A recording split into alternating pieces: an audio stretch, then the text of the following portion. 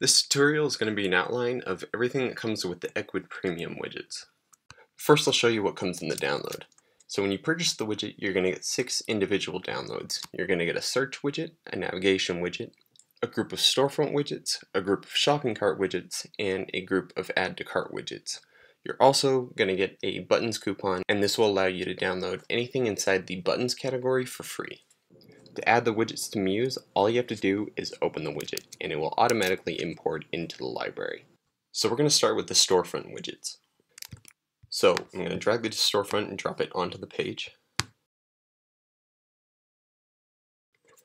Okay, so with the way that the widget is currently set up, there are a total of 7 widgets. You have the main storefront widget, then you have global, product grid, buttons, top of the store, text, and headers.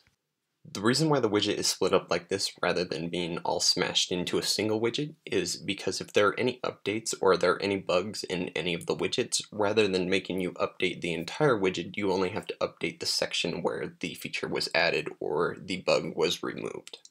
So you're probably wondering why the widgets are grouped together in the way that they are, and the reason why I've grouped them together this way is because the 3 on the left as well as the main storefront, so a total of 4. So these 4 widgets are the ones that are absolutely necessary.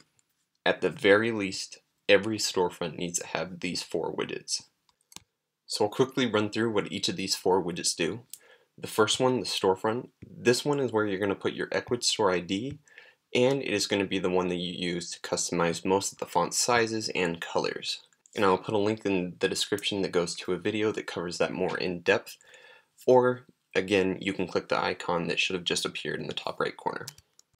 Then the next of these 4 widgets is global, and global covers a wide range of features inside the store. The features inside global cover a bunch of different specific sections of the store, but didn't have enough features for that specific section to warrant a unique widget. I do not have a tutorial for the global widget yet. However, when I do, I will put a link in the description, and I'll make sure that an icon appears in the top right corner if the video becomes available. Product grid refers to the section of the storefront where all the products are laid out. And I'm actually going to show you in a live site what this widget is customizing.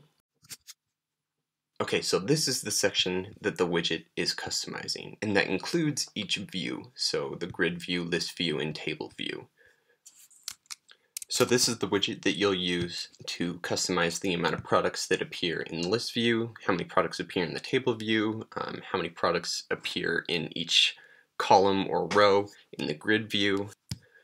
This widget is also the widget that you'll use to customize any of the URLs. If you want to change the page to open when a specific product or a specific category was clicked on, you're able to customize that in here. This widget also gives you the ability to customize the images in a cool way. It allows you to add a border radius to the images, so if you wanted to turn any of your square images into circular images, you can easily do that just by adding a border radius here.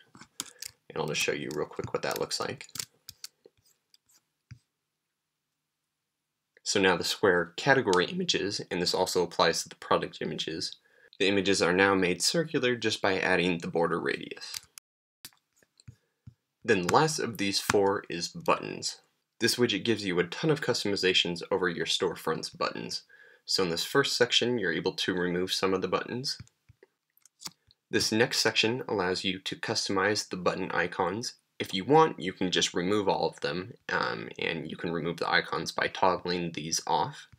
If you leave them toggled on, each button has a bunch of different icon options available to match whatever the theme of your store is. This next section is the font, and this is the only other widget other than the main storefront widget that has a font customization section, and it's specifically for the buttons. So first you have the font weight, and this will allow you to make the font bold, or you can make it thin for the buttons. Then for the size, you have 2 different sizing customizations, and that's because there are 2 different sizes of buttons inside the storefront. Next you have dimensions, and dimensions allows you to customize the size of each button option.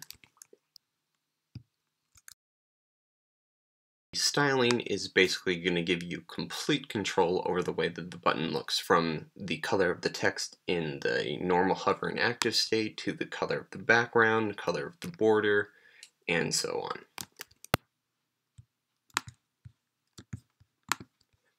Then the last section is plugins, and plugins allows you to change the URL that the Back to Store button takes you to. And that is it for the 4 mandatory widgets for the storefront. Next is Top of the Store.